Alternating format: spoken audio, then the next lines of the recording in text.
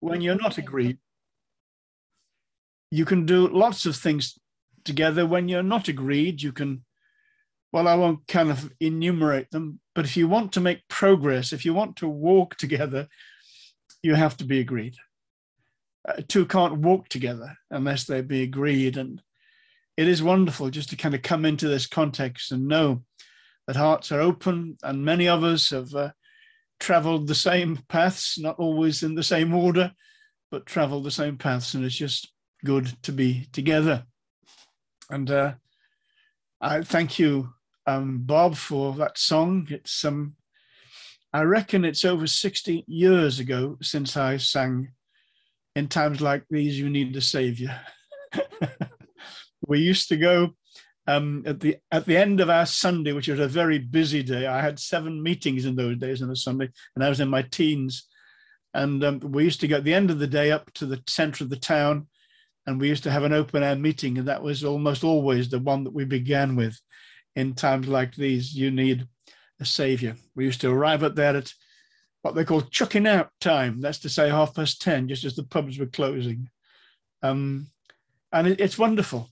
And inevitably, I think, when you come to this time of the year, you can't help but glance backwards and look forwards and just wonder.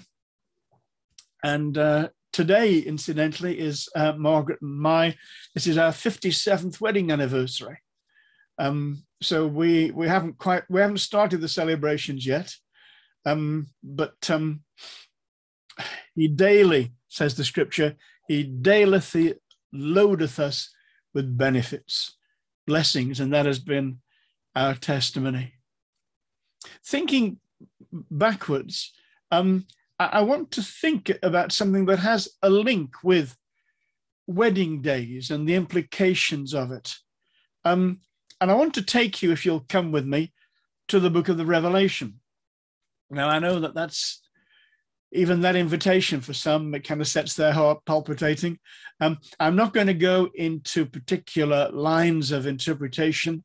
I remember the one time I was in Canada and with the folks at Abbotsford, and Margaret was with me, and Fred took us back to the airport. And for the whole of the journey back to the airport, he and I sat at the front, and he drove, of course, and we just went through aspects of Revelation and the way our understandings had changed. Fred came from a kind of a Christian Brethren background, Open Brethren, I think it was. And often people think I'm from that background, but I'm not. In fact, I've only been in 2 Brethren meetings in my life. One was in the early 60s in Cromer, I think it was, in Norfolk, where we stumbled into a closed Brethren gospel meeting by mistake. But that was an interesting time. And then there was a time, and I can time this and date this exactly because it's 57 years tomorrow. On our honeymoon, we went to Keswick, and we went to the Gospel Hall there, and were very warmly welcomed. So I haven't had a lot of association with the Brethren, but I've done a lot of reading of some of the Brethren books, particularly people like G.H. Lang and Vines and people of that kind of ilk. So I've felt very much benefited from that. But it was interesting to have this conversation as we talked and to see how, in some ways, our understanding had kind of changed for both of us, and to discover that when 2 do agree, they can walk together and drive together and do lots of profitable things together. That was a delightful time. I think it was the longest time Fred and I ever spent together, but it was a very blessed time. And this is a special privilege to be here tonight. So I want to look at the book of Revelation, and with a particular aspect of it, which is to look at one of these messages to the 7 churches. It's an amazing book. It's full of symbols. If you do this, you probably best do this on a computer if you've got the software with it, rather than do it with a pen and paper. But if you go through the book of Revelation and look for words like as or like, you'll find, I think, there are close to 100 times. Sometimes within a space of maybe 5 verses or so, you'll have 10 times where it will speak and use the word of like, similarity. It's like this. And so much of the book of the Revelation is not to be taken literally, because it is all to do with things which are like this and they're as that. And if you get your literal mixed up with your symbolic, it can really ensnare you into all kinds of ways. That's my conviction. Anyway, so I want to start with this book, and it really is amazing how John begins it.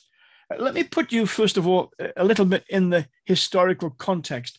When I'm doing Bible teaching and kind of doing series and things, I often use a little mantra, which I call context, context, context. And by that, I mean this. As God chooses to, God can use his book in any way he wants to. He can take bits out of context. He can apply bits in ways that probably nobody ever thought to apply it before. I've got a few funny stories of places where that happened to different individuals. But it's his right. It's his prerogative. He can do that. But when it comes to Bible teaching and we're kind of trying to open out the scriptures, we don't really have that kind of luxury of just kind of taking a verse and making it mean anything that we choose to make. We really do then need to kind of look at the context, because context changes everything. You know, words, in a sense, don't have meaning unless you can put them into a context. If you don't know what the context is, you can't really understand what the word means. Often words are context sensitive, and they mean quite different things in different contexts. And the other thing is that many Greek words and many English words have what they call they call it a semantic range. That really means that they have one word has a bundle of meanings. Like with us, I might use the word run, and I might say, well, the train is running late. I might say, my nose is running. If I was a lady, I might say my ladder's running. But you need the context to know what it means. And that's why when we can, it isn't always possible, but when we can, we need to sort of try and put these things into the context. And I'm convinced that the book of Revelation was written round about 95 AD. Now that's significant because it's 25 years after the destruction of the temple. It's also significant for other reasons, because you can see, maybe let me interrupt myself, I do that regularly, and say this, that Christians generally, I think, believe in what they call progressive revelation. That's to say that as you go through the Bible, without contradicting himself, God adds truth to truth, and it builds slowly. And sometimes things come into focus that really you never had any clue about earlier on, but it goes on. So it never contradicts itself, but it often does open out in different ways. And I think that happens here too. And I think it happened in the hearts of the people who were God's instruments in bringing us the scriptures, people like Paul and Peter, people like this who brought these things, John, of course. And when you look at the end of their lives, towards the end of their life, we've got books which indicate something about the way that they were thinking, and God has enshrined it and preserved it for us. But they were thinking towards the end of their life, and you know that Paul knew that his time was short, and Peter knew that his time was short, and John, who was a very old man by the time he received the revelation, they're towards the end. And I think it's almost inevitable as you get towards what appears to be the autumn of life, to say the least, at that time it's inevitable that we kind of look backwards a little bit and kind of wonder and look forwards. And then what do we do? I noticed that Peter added that little saying of Oswald Chambers, although I can tell from the way he quoted it, he's using the modernized version, because they've changed it. The modernized version says something about leaving behind the irreversible things and moving forward with boldness into the new things. But it's interesting that the older version, the authentic Oswald Chambers, actually doesn't use the word reversible. He uses the word irreparable. He says there are things in our lives that can't be repaired, and we have to leave them on the bosom of our Savior, and we just leave them there. And then with confidence in him, we move forward. So we don't get into that deadly kind of downward spiral of inspection, where we're kind of thinking, well, I never was any good and I'm not likely to be any better either.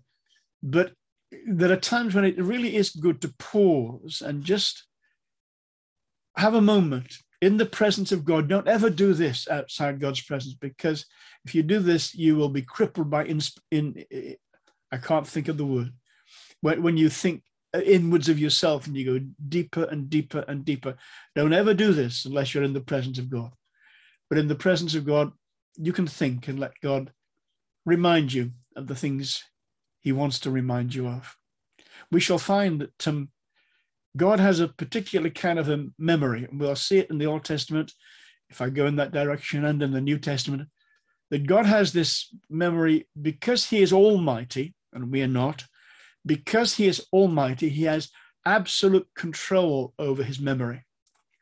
I'm sure there are times you wish you had absolute control of your memory, and wish there were things that you could kind of seal off forever and they would never come visiting. You don't want to rerun any of those tapes.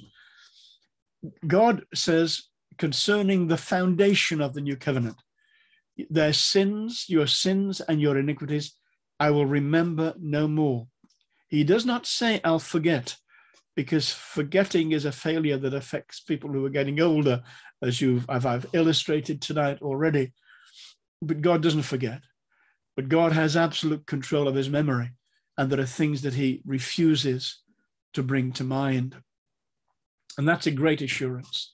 So we can always come, knowing that he's not going to be reminded by any enemy that we might have, because God has made a decision that there are certain things that he will not remember.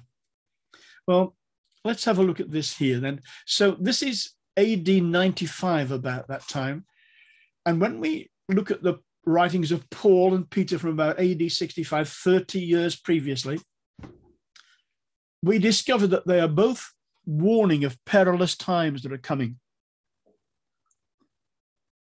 Both of them. God has revealed to them that the churches are about to go through a season of great trial, pressures, tribulations. The Bible uses that word. John will use this word here in the Revelation.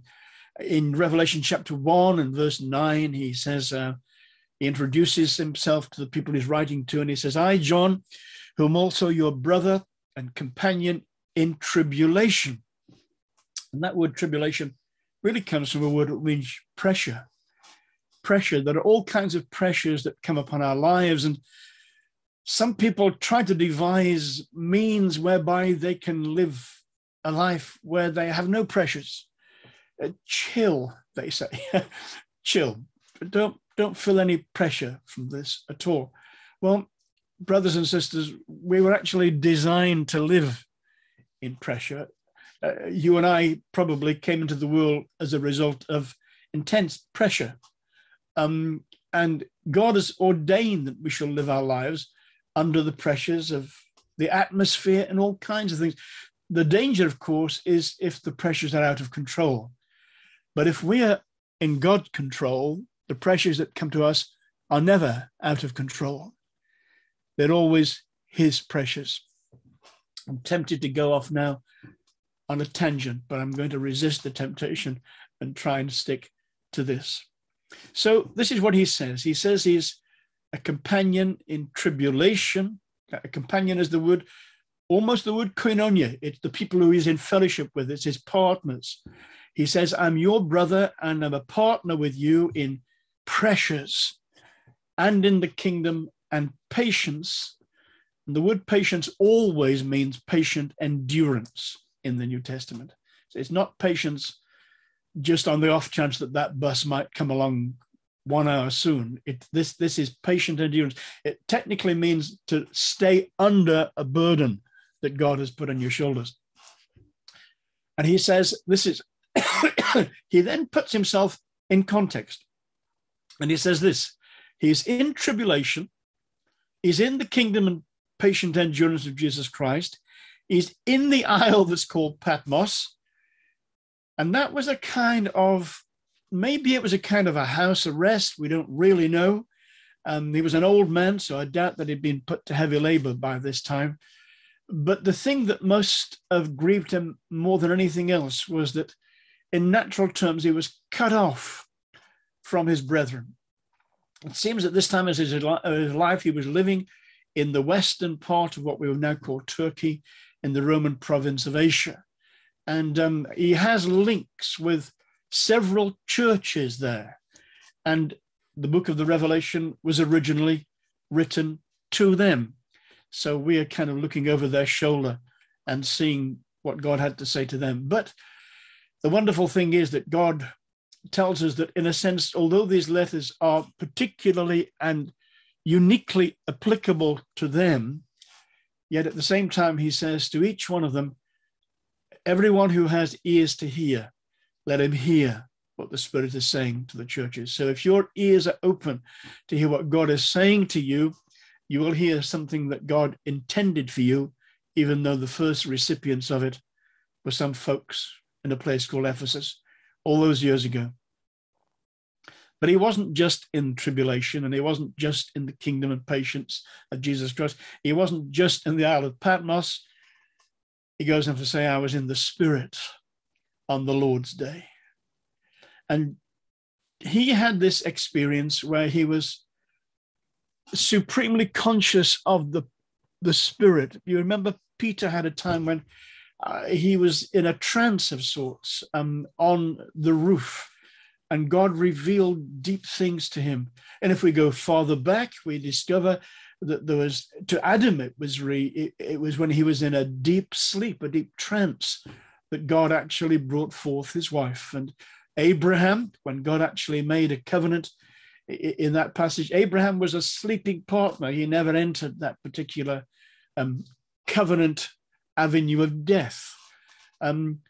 But there are these times when these men were uniquely conscious of the Spirit of God and knew that God was saying so. Sometimes it wasn't just God's people. Sometimes kings did this. They had things that troubled them in the night. And I wonder, this is just speculation, I wonder, had John been thinking about the churches back home in Asia Minor? Was he wondering how things were developing, how things were growing? Did he have any input into these still as an old man? They were certainly very much on his heart. And God begins to reveal things to him. And you discover that these 7 churches which are named, well, really, 5 of them are in desperate straits. And with a couple of them, you look at this and you think, how could this ever happen to a Christian church? Were these Christian churches? Well, Jesus identifies them as so. He sends letters to these 7 churches that are in Asia. And with each one, they're in a unique situation. And it comes through in an amazing way, just how, well, you know how with each one of these, he begins by saying, I know. That's a wonderful thing. It's Jesus who's speaking. He says, I know. And he always knows. He himself knew what he would do. Do you remember that quotation? At the time when they were looking to feed all those thousands of people. And he asked questions about what they would do, but it says he himself knew what he would do. He always knows. And that's the wonderful thing, that he isn't guessing. He isn't sort of trying to put things together, come to deductions, and then find a remedy. He knows. He knows.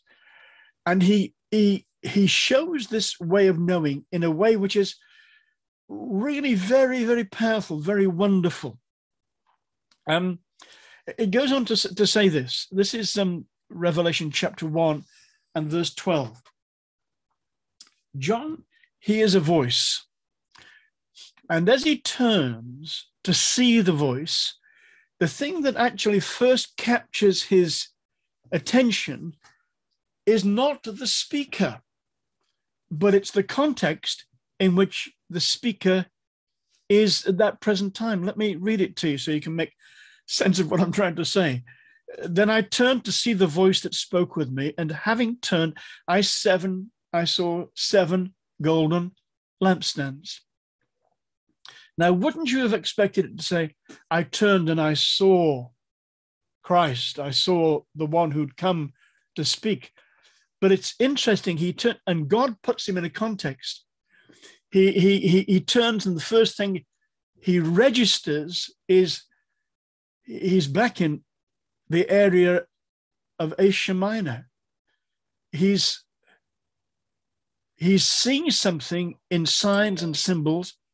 He's not seeing the geography of them. He's not seeing the houses that they met in or what that is, but he's seeing something else. And he's seeing that there are 7 golden lampstands. And here we go, because it's just absolutely full of symbolism. But gold, nearly always in the scriptures, in the kind of context, in these things that are called apocalyptic scriptures, signifies something that God has done, something that has had its origin in God. So you've got 7 lampstands here, and they're gold. God has made these things. These are not the devices of men. This is God's plan, and there are 7 of them. Now, in the Old Covenant, there was just one lampstand. And the one lampstand had 1 foot, and it stood in one geographical location, and it had 7 branches, and it was linked. It was linked organizationally. It was linked hierarchically. It was linked as regards the ministries that operated. It was just one lampstand. But now John sees something which is not one lampstand, but 7 lampstands, because each one of these is an individual planting of God himself. Each one of these, I'm sure he used Paul at Ephesus and other people at other places. Colossae is close to Laodicea, and Epaphroditus and people like that would be involved in these things. But ultimately, these are gold. This is the work of God to have brought these 7 lampstands into being. And notice, and this is where pedantry can come to your aid sometimes, that these are not candlesticks. That is a real travesty that our beloved Old King James Version used the word candlesticks. There are no candles in the Bible. Candles are kind of, what are they? They're kind of condensations, or they are masses of fat which have a limited life expectancy and usefulness and burn away. And when they get to the end of it, it'll fill your nose with an obnoxious smell. There aren't any of those. You don't have candles here. What you have is lamps. And the lamp is a container that has a wick in it. And in the Old Covenant, there's some vivid pictures. It was Aaron as the high priest who had supreme responsibility for looking after the well-being of the 7-branched lampstand with the 1 foot. Others brought him supplies. They brought him fresh oil, fresh pure oil, and he trimmed the wicks, but it was his job and his alone. Brothers and sisters, we have a high priest, and ultimately it is his and his alone role to trim the wicks and to supply the oil for the lampstand. What he has made, he will sustain. That's his promise. From mother's womb to gray hairs, what he has made, he will sustain. And he has brought these things into being, these 7 lampstands which are burning. Let me read on.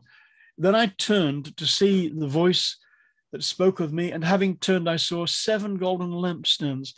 And in the midst of the 7 lampstands, notice he's setting a context here.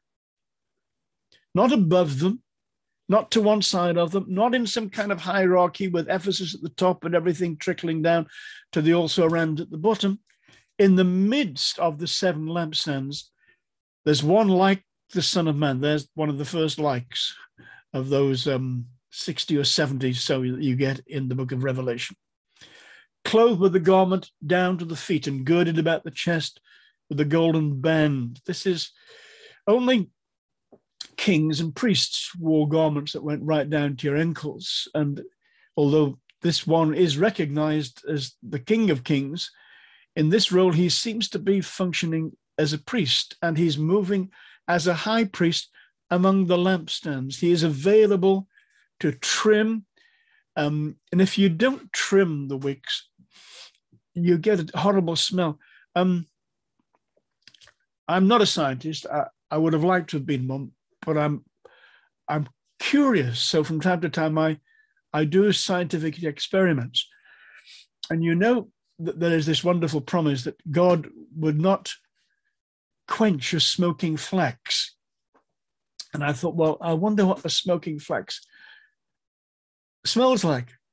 So I managed to get a facsimile of one of these little kind of Roman oil lamps, and we put in some super virgin oil, and I put a wick into it, and we lit it, and then I kind of part extinguished it, and the smell was terrible. You could not ignore it. It was acrid. It got up your nose. You just wanted to walk away from it. And yet God says, the smoking flax, I won't quench it. And the reed, I won't break. Let me lighten this just for a moment to you. Our dear brother Norman, who is so ill at the present time, I visited India with him on one occasion, and we were sitting chatting at a certain time, and Margaret and I lived in a big house then in Birmingham, which was the center for the fellowship's kind of life and function. And it had lots of doors on a landing. And I said to Margaret on one occasion, I said, I would love to have some color in this house. We'd been in the house 2 years before I was told that the walls and the ceiling were green. I'm colorblind, you see. So I hadn't seen these. So I said, I would love to have some bright colors. And the only thing, there was 1, 2, 3, 4, 5. There were 5 doors on the first landing. And I said, I would love to have every one of those doors as a different primary color. And my patient wife, bless her, she said, all right, when you come back, we'll do it. You can have every door a different color. I really ought to kind of live in a children's nursery. I love primary colors. And I was talking to Norman, and we were just chatting about things, and I was saying, when we got back, I'm going to paint these doors. And Norman, if you remember, was an artist. And he cringed, and he said, no. I said, well, I'm colorblind. I can't see these other colors. And he said, you know what it's like if you stand next to somebody who can't sing in tune, and you can never get used to it. It will invade your sense of harmony all the time. You will never be able to ignore it. And I said, yes. He said, that's what you're going to do to Margaret. He said, for you, it'll be lovely and bright, and she will wince every time she goes onto the landing. So we didn't paint the doors. But the point I'm really making is that these are smoking flax is an obnoxious, acrid smell. And God says, I won't quench it. I won't quench it. I'll breathe on it. I'll blow gently. I'll bring it back. I'll supply it with the oil. I'll do whatever is necessary. That's a great picture for some of these churches. Because some of them, their stench was rising to heaven. But his instinct isn't to quench. He doesn't bin things. His instinct always is to redeem and to restore and to renew. So here he is. It says his head and his hair were white like wool, as white as snow, and his eyes like a flame of fire. His feet were like fine brass, as if refined in a furnace. This is This is the glowing, pulsating fire that he sees in the person in the shape of a human being. And he says, and his voice is the sound of many waters. He had in his right hand 7 stars. Those 7 stars will be the messengers of these 7 churches. I believe these messengers were human beings. There were people who would travel in between the churches, not to lay down rules and regulations, not to create any kind of hierarchy, but as part of the walking together of fellowship that the early churches had. And that would have happened in the area of Asia Minor to a certain degree. It says here, yes, in his right hand were 7 stars, he says, and out of his mouth went a sharp 2-edged sword, and his countenance was like the sun shining in its strength. When I saw him, I fell at his feet as dead. But he laid his right hand on me, saying, do not be afraid. I'm the first and the last. And then he begins to speak things which are particularly applicable to each one of these churches. But this is an amazing sign that John sees. And this book begins by speaking of the one who loved us and washed us from our sins in his own blood, or loosed us from our sins, as some translations have. The one who is bringing these strong words to these 7 golden lampstands, the one who is moving in their midst to trim their lamps and to supply the oil, is someone who has laid down his life for them. What I really mean is you can trust him. He's not going to do anything to make you feel miserable, unless that itself is therapeutic, unless that's necessary part of the journey that you have to go. It's interesting that in these 7 churches, to 5 of them, he says, repent. Now, how do you pronounce that word, repent?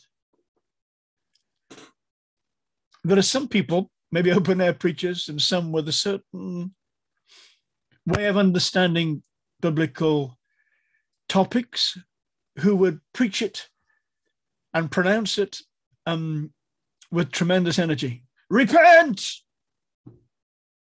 I don't pronounce it like that. And I don't think Jesus pronounced it like that. I think he said, repent. You see, repent is a beautiful word. Because when God says repent, it means you're not stuck where you think you're stuck. It doesn't matter how you got there. It doesn't matter whose fault it was. When God says repent, there's a remedy available. God only ever chastens those that he loves. And he chastens those whom he receives. God's intention for us always is only ever for our good. As our beloved Wesley said in one of his hymns, all the attributes divine are now at work for me. Now that might sound like egocentricity gone crazy, but what he's saying is that there's nothing in God that is against you. Nothing. Nothing at all. All the attributes divine are now at work for you. And if he brings a strong word to you, and something that does bring you sorrow or shame, it's therapeutic, it's remedial, it's always with the purpose of putting something right. And just listen to this.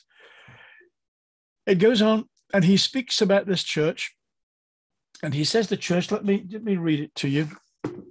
You will know this. It's in Revelation chapter 3.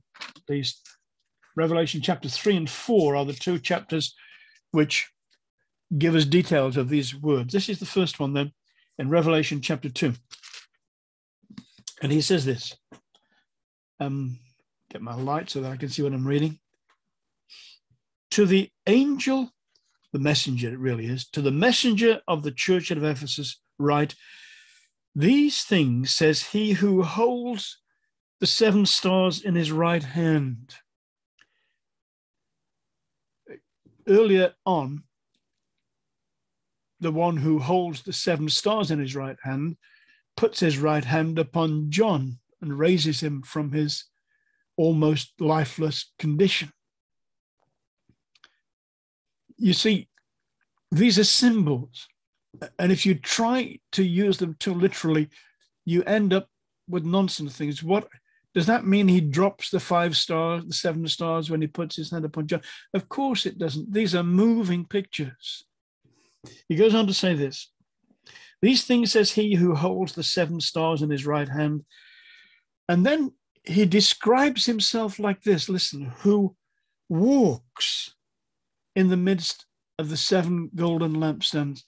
Now, when John had that first vision, he just saw someone who was in the midst of the 7 golden lampstands. And I guess he was just standing there. That's how it appeared. But now as he begins to speak to these churches, he's moving. He's walking. He's walking in the midst of these churches. This is an amazing picture. I don't know whether many of you have been in jobs where you've had annual appraisals at the end of the year, like that. And they can be nail-biting times, but the idea is that you assess together with your line manager the things that you ought to have done and how well you've done them. And then you look forward to the next year with the things that need to be done. And if it's a good appraisal, your line manager will then say, well, what skills do you need to move into this next section of your career here? Now, when Jesus comes, actually, he doesn't do an annual appraisal. His is continual assessment. It was every day that the priest had to examine that lampstand and make sure that it was fit for purpose. So Jesus comes daily, and grace comes daily. And as Jeremiah said, his mercies come daily.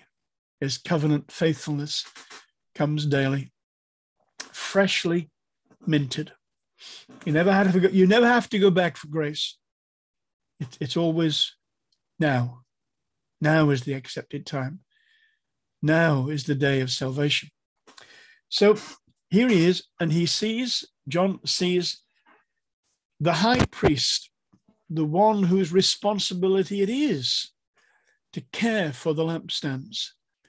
He sees this one walking in the midst, and he comes to one and then another. And this is one of the key things I want to express, that this is true for churches, that there are no 2 churches that are the same. And I know that some churches like to kind of organize themselves on a kind of a franchise method, so that another church is an exact copy. They call this McDonaldization, as an exact copy of the last one, because they found it worked here. So they'll think we'll use that methodology here too.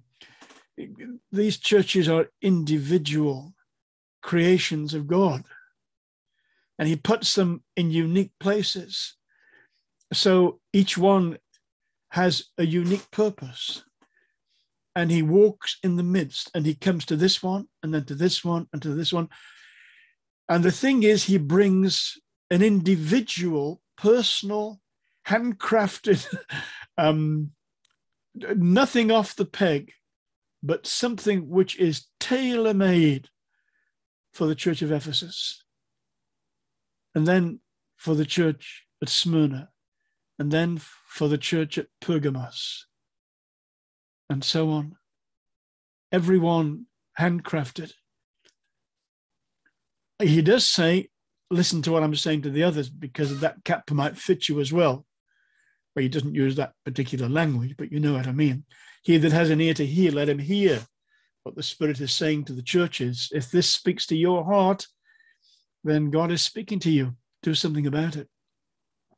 To 5 of the 7, the thing that they have to do is to repent and do the first work. That's what he's going to say to Ephesus. Repent and do the first works. repentance is more than a change of mind. I know that people will say, well, it's the Greek word metanoia just simply means to change the mind. I know it does. But words don't have dictionary definitions. They have histories. And although metanoia in Greek does mean to change the mind, metanoia has a history as well. But metanoia has a Hebrew history because it's been used to translate a Hebrew word for repentance into the Greek language. Now, in this instance, the Greek language isn't rich enough for the word because the Hebrew word is far richer. Metanoia can just simply mean a change of mind, a change of view, a change of point of view, that kind of thing. The Hebrew word has a groan in it. The first time it's used in the Bible is of God himself. It repented the Lord that he had made man upon the earth, and it grieved him to his heart. That's repentance. Repentance is a change of mind, but it's a change of mind that has with it a grief of heart, a pain, a sorrow. I've not got time to develop that as I might. But if you want to, in the book of Daniel, in the book of Jonah, in chapter 3, there is the story of Sargon II, almost certainly. And he, according to Jesus, said the people of Nineveh repented. So if you want to know what Jesus means by repentance, you need to go back to Daniel chapter 3. Read it and look at the steps of their repentance. And you'll see the ultimate thing is that the king has to abdicate. He comes off his throne.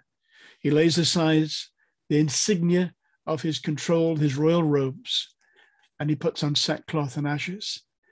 And real repentance isn't just a change of mind. Real repentance is repent and do. You repent and things change. You repent because you've believed what God has said to you and you've responded to him. And if you respond to what God has said, then that is faith. Choosing what you believe in, that isn't faith. But if God has said something to you and you choose to believe it, that is faith. Faith comes by hearing, and hearing by the word of God. So let's pursue this a little bit. He who walks in the midst of the 7 golden lampstands. How about the lampstand that you are part of? Or maybe for reasons that aren't entirely your fault, or maybe not your fault at all, you're not actually part of a local church at this time. You haven't found those with whom you could walk with one accord. That happens, sadly, in some contexts. But if there are those with whom you can walk together, you can make progress, if you're of like mind, then I would say be reluctant to kind of turn your back upon that. John Wesley used to say, quoting his father, that the Bible, I'll put it in his language, that the Bible knows nothing about solitary religion. We need to be in fellowship. Some of us here represent churches where that was our main kind of brand signature. That was our distinctive. I was part of a fellowship in Wake Green, which was a part of Birmingham, and we call ourselves the Wake Green Christian Fellowship. And we used to say it's really very simple. Wake Green tells you where we are, Christian tells me who we are, and fellowship tells you what we do. Now, other things come out of that. Evangelism comes out of that. Other kinds of care come out of that. But in essence, we met because we were of one mind, and we found the grace of God to kindly help each other on. Let's move on. I know your works. Now, if this was an annual appraisal, this would be a pretty good appraisal. I know your works, your labor, your patient endurance, and you cannot bear those who are evil. And you have tested those who say they're apostles and they're not, and have found them liars. And you've persevered and have patience and have labored for my name's sake and have not become weary. Well, I mean, if that was the opening of your appraisal, you'd feel pretty warm feeling inside, I think. But you know, and I know it goes on. And he says, nevertheless, I have this against you. You have left your first love. I haven't got the time to kind of go into, but think about Ephesus, trace Ephesus in the Acts of the Apostles, trace Ephesus in the letter to the Ephesians, trace Ephesus in the life of Paul. We know that Paul sent Timothy to Ephesus. Later on, we know that John was resident at Ephesus. Ephesus must have had one of the richest heritages of any church in the known world in those days. It had men of pure spirit who had laid down their lives for the saints. And they have much to commend them, much to commend them. But nevertheless, I have against you that you've lost your first love. Remember, therefore. You see, God bids us remember. Not reminisce. That isn't the same thing at all. Someone once said, nostalgia isn't what it used to be. And reminiscence isn't what it used to be either. It's not a question of remembering than just for a warm, fuzzy feeling. Remember. And what does he want them to remember? Well, he says, remember therefore from whence you have fallen. Now you get some folks who say, oh, just shake. Samson did this. Just shake yourself. It'll be all right. Just shake it off and just crash on. Just go and do the next thing. You'll be fine. Don't worry about the past. Just keep moving on. God says, remember. Remember, there have been key events, key steps, key Bethels in your life that were a house of God to you, where God made his presence real and you knew something. Remember. Remember the times when you've been conscious of God's presence. He goes on to say this, remember therefore from whence you've fallen. And we never fall upwards, brothers and sisters. Whatever else we may acquire, whatever skills we may acquire, you never fall upwards. Remember from whence you are fallen, and repent and do the first works, or else I will come to you quickly and remove your lampstand from its place, unless you repent. Now, I want to kind of expound something. I want to try and explain something as I understand it. I don't read there that he says he will destroy the lampstand. The lampstand is God's creation, if my understanding of things that are gold have that implication. He doesn't say he'll do that. What he says is he'll move it. He'll move it from the place where that testimony has been burning bright.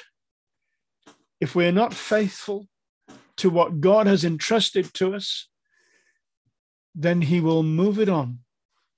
He will move it to another place where the testimony will burn bright. And this isn't an act of outrage. This isn't God punishing. This is simply God ensuring that the testimony will be maintained, that the light will burn, that there will be this unique testimony to God's workings in this place. And that's an interesting thing. You know that one of the things that John sees is he sees 7 spirits before the throne of God. Now, we know that there's only one spirit, but 7 is a number of fullness or completeness. So this is a picture, if you like, of the wonderful fullness of the Spirit. And he expresses it here in terms of 7 spirits. Now, what does that say to me? I won't kind of implicate you in this. You can listen to it and tell me what you think later. I think each of these lampstands, although it burns with the same light and is cared for by the same high priest, I think each one of them has a unique capacity and a unique purpose. I think God gives churches a unique testimony. I could do it now. I could go through some testimonies, some churches that you would know, and I would say, and the unique testimony, the prevailing, the distinctive of that particular church was they did this, or they did this, or they did this, or they did this. The Holy Spirit is, well, he is the creator. He is full of creativity. He doesn't need to operate on the pattern of McDonaldization, just kind of take another one and do it here. What he does is unique. Let me tell you very briefly, I'm going on longer than I intended, but let me just say this very briefly. Many years ago, I went to St. Lincoln's College just for the day in Oxford. And what they have there is they have a room that they have kitted out as a facsimile, if you like, or as a way of Wesley's rooms when he was a fellow there. There are kind of books around, and there's kind of chairs and things, and there's a kind of a stable door so that you can kind of lean over the door and be in Wesley's studio without actually going into it. And I was there one day, and I think I was taking someone to see. I often take people. I remember Robert and I went there to see Wesley's study. I looked at this and thought about the gift of John Wesley and Charles Wesley. And then there was a little book by the side where the people who visited, you signed the visitor's book and you put a little comment, etc. And I thought this, and I came out and I thought about what he'd done. And I wrote in the comment section, I wrote, "Do it again, Lord," with a big exclamation mark. And as I walked down the stairs away from the room, I felt God speak so clearly to my heart. And he said, "I never repeat myself. I am the origin. Everything that I do is original." He doesn't want another Moses. He's got Joshua. He doesn't want another Joshua. He's got somebody else. It isn't a question of finding someone to fill somebody else's shoes. God never does the same thing twice. It may look superficially as though it's the same thing, but he hasn't made two blades of grass the same. Why should he make two fellowships the same? Why should that happen? So each fellowship will have, I've got a cup of tea arriving here, thank you. Mine's just gone off. Excuse me. So what I'm saying is, we don't have to be a carbon copy of somebody else. We don't have to have a fellowship standard way of doing things. But we do have to cherish the thing that God has put into our hearts, with which he's entrusted us. We are stewards. I know that people will feel that in different measures. Some people will feel a definite burden of stewardship, that God has given them something to do, something to, not to become kind of obsessed with it in such a way that it becomes a kind of a brazen serpent to us, but that to understand that God trusts us to things, and then he holds us accountable for the things that he's put into our hands. So he says to the church here at Ephesus, repent and do the first works. And it's because they've lost something. They've got this whole list of these wonderful attributes and these achievements that they've made over the years. And, the list of famous people who've come there and done wonderful things is almost endless. But he says, repent and do the first things. Now, what does he have in mind? Well, let me take you back now to Jeremiah. I'm going back to Jeremiah chapter 2. So we've been in Revelation chapter 2, and now we're going back to Jeremiah chapter 2.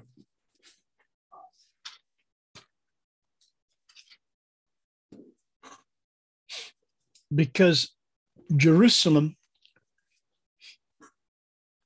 is the ore from which these truths are brought to the church at Ephesus. This is the thing about the book of the Revelation. It's like a Clapham junction.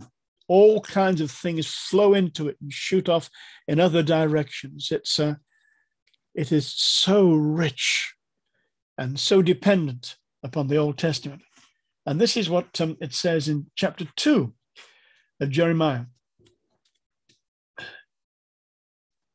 Moreover, the word of Jehovah came to me, saying, go and cry in the hearing of Jerusalem, saying, thus says Jehovah, I remember you.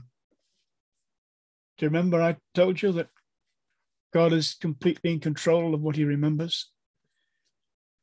This is God speaking to Jerusalem, and he's speaking to Jerusalem against the background of an impending disaster that's coming upon the nation and the city and its priesthood and its monarchy.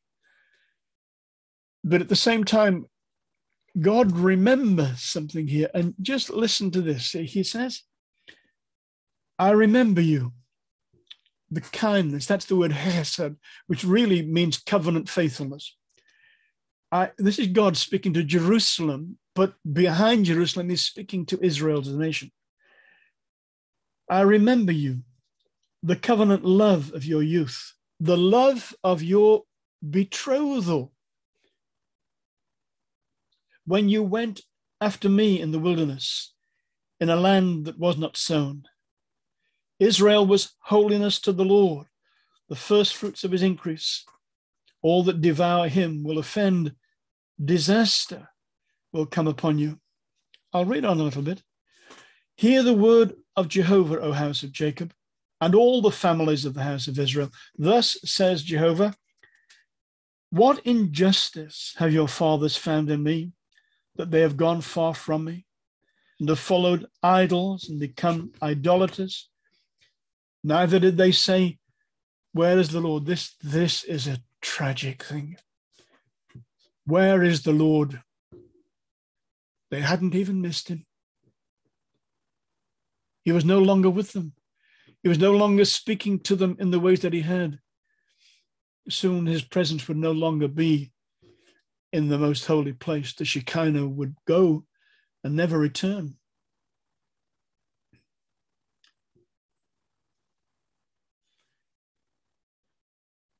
Neither did they say, where is the Lord, who brought us up out of Egypt, the land of Egypt, who led us through the wilderness, through a land of deserts and pits, through a land of drought and the shadow of death, through a land that no one crossed and where no one dwelt. I brought you into a bountiful country to eat its fruit and its goodness. When you entered in, you defiled my land and made my heritage an abomination. And the priests did not say, where is the Lord? Business as usual. It's so easy for churches to carry on with business as usual. And yet the essential essence that makes a church is God in the midst. When Moses was pleading with God for Israel, and God said, all right, I will not destroy the nation, but what I'm going to do is I'm going to send my angel. He will lead you. I'm not coming with you. And these are my own words, and Moses said, no. The thing that makes us who we are is your presence with us. If we don't have your presence with us, we have no distinctive. We have no purpose. There's no point in our lives. Leave us here. If you're not going to come with us, leave us here. There's no point in us going anywhere. That's an astonishing statement. And even more astonishing as we kind of realize as we read around that area that Moses actually offered to be a substitute for the whole nation's rebellion so that God could be with them always. Of course, God didn't grant that request for Moses. There was another who was going to fulfill that request, who would take our place and turn aside the curse and open up for us a promise of blessing. But it's an amazing statement. The thing that makes us who we are is God is in the midst. I've got nobody in mind when I say this, I promise you. It has nothing to do with numbers. It has nothing to do with the brilliance of the music. It has nothing to do. It has to do with God's presence in the midst. This is 30 years after Peter and Paul and people like Timothy have died, and who knows what's happened to Ephesus in 30 years? Who knows what's happened to your golden lampstand in 30 years? But I know that in his faithfulness, the Lord comes from time to time and does an on-the-spot appraisal in order to redeem and to recreate and to start again. And listen to what this goes on to say, because God is very specific as to what his charges are against Jerusalem and the people of Israel. This is verse 9. Therefore, I will yet bring charges against you, says the Lord, and against your children's children I will bring charges. I'm looking for there we go. For pass beyond the coasts of Cyprus and see, send to Kedar and consider diligently and see if there has been such a thing. Has a nation changed its gods, which are not gods? My people have changed their glory for what does not profit. Be astonished, O heavens, at this, and be horribly afraid. Be very desolate, says the Lord. And then he's very specific, and he says this, my people, and remember, this is only if the cap fits, my people have committed two evils. Two. Here's the first one. They have forsaken me, the fountain of living waters. God's indictment against the people of Israel was that they had turned their back on him, but were carrying on with the its.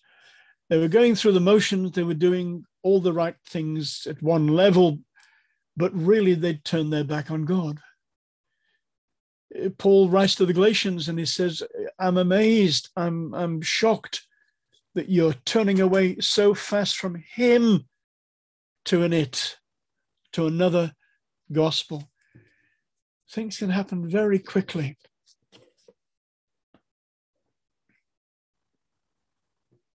William Booth used to say to his officers, it is in the nature of a fire to go out unless it is tended. That's a sobering thing, brothers and sisters. In your life and my life, in our church's manifestation of the life of God in our unique setting, it is in the nature of a fire to go out unless it's tended. Now, we have someone who will tend the lampstand. If it doesn't repent, he'll move it. And he'll give that testimony to another place, to another people, to another purpose. That's the first thing. They'd forsaken God. And do you know the second thing? Here it is. And they have hewn themselves cisterns, broken cisterns, which can hold no water. They had turned to other methodologies. When God brought the people in to the promised land as he was bringing them in, he said through Moses to them, he said, the land I'm going to bring you into will not be like Egypt, where you watered your gardens with your foot. And you think, well, what's that about? Well, Egypt, of course, they call it the gift of the Nile. And because the priests way upriver could actually measure the water, they could time to the day when Egypt's floods would come. It was all wonderfully predictable, so that they could make their little rivulets, do their irrigation systems, digging their heel, but blocking up the ends until the flood came, and then they could open up the little ends and it could go everywhere. And God speaks to them as watering their herbs, he says. I often think about herbs. Most people, maybe Tudor herbs, mostly in straight lines. They're usually in, it's all ordered. It's all wonderfully ordered, everything in its right place. And that's the way it is. And that's what it had been like in Egypt. And God said, it's not going to be like that in the land that I'm taking you to. The land I'm taking you to receives its rain from heaven.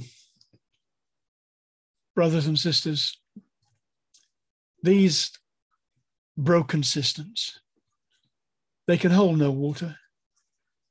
These new themes and new streams and new this and new that, either we receive our water from heaven or we don't. And if we don't, well, we're told very plainly in the Old Testament what we can do about it. We pray and we come back. Let me go on back to the book of Revelation, and I'm going to stop very soon now. And if she's still listening, my wonderful wife, when she brought me my cup, left the door open. So it's really very fresh here at the bottom of the garden. I'll just mention that so she can go and close it if she wants to. But this is Revelation. Listen, let me read on. Here she is. I knew she'd come. He says, remember therefore from whence you have fallen, repent and do the first works, or else I will come to you quickly and remove your lampstand from its place, unless you repent. But this I have, that you hate the deeds of the Nicolaitans, which I also hate. I'm not going to go into that. And then he says this. This is amazing. He who has an ear, in Ephesus, in Reading, in Bracknell, in Birmingham, wherever you are, he who has an ear, let him hear what the Spirit says to the churches. To him who overcomes, I will give to eat from the tree of life, which is in the midst of the paradise of God. Is it possible, when things have become jaded, is it possible when we've lost something of that kind of excitement? Is it possible when it seems so long ago? Is it possible for God to restore pristine, Edenic conditions as it was at the very beginning? Apparently it is. That's what he said here. To everyone who has an ear to hear. Here it is. It's symbolic, of course, but listen to it. To him who gives, who comes, who overcomes, I will give to eat from the tree of life, which is in the midst of the paradise of God. Yeah. This is why I said that God doesn't really reverse things. He appraises, and wonderfully, he repairs things in a way which makes them new. Jeremiah is the man who went down to the potter's house and he saw the potter working in the wheel, and God said to him, I can do with you as God did with this potter. And Jeremiah had seen the potter at the wheel and he described it, and it says, and as he was working at the wheel, the pot was marred. It's a strong word, ruined. The pot was marred in the hands of the potter. And then it says this, so he made it again, another vessel, as it had pleased him. Not the same vessel, but another vessel of God's own working, of God's own hand, of pure gold, as it pleases him. It doesn't matter whether as individuals or as gatherings of God's people, if we get off track, if we get off the flight path, it only needs genuine repentance for God to instantly put us back onto his track for us. It's a wonderful thing at the end of the year, just to remember briefly, as God brings them to mind, perhaps, some of the things that might have been, but at the same thing, to look to God, acknowledging that if God is not with us, there's no point. If he's entrusted something to us, he will hold us accountable. But even if, as individuals or as churches, we become broken, marred, ruined in the hands of God, that's not the end of the story. Because God has a wonderful word, repent. It means you can start all over again. I'm going to pray with us all, if that's all right, and I'll stop.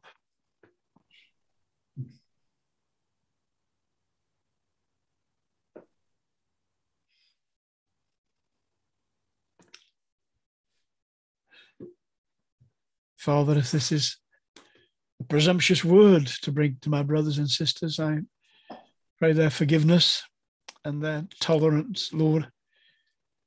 I know, Lord, that many of us have experienced days at the right hand of God, glorious days. And sometimes, Lord, we have lost some of those things and have no idea as to how to retrieve them. So we won't try and retrieve them. We won't try and reverse them. We won't try and repair them. We'll come to you, Lord, and we'll say, Lord, please start again. Just make us again another vessel in the hands of the potter as it pleases you. And thank you, Lord, for this thrilling promise that we don't have to settle for second best, but we can have a new beginning, which gives us access to the tree of life in the garden. I pray for my brothers and sisters. I pray, Lord, for all the things that are going through our hearts and minds that we're having to process and wonder about in these days. I pray, Lord, that you will give us hope and faith and enable us to come to you, Lord, with confidence, believing this, that we are to come boldly to the throne of grace, that we may find mercy and discover grace that runs to the sound of our cry at the point of need. Lord, you know what you will do. You know us. You know every heart. You know every twist and turn of our minds. You know. Come and speak your word into our heart, Lord, and fulfill my brother's prayer, the word of grace that builds up the saints. Come and do your work in us, Lord, and glorify our Lord Jesus.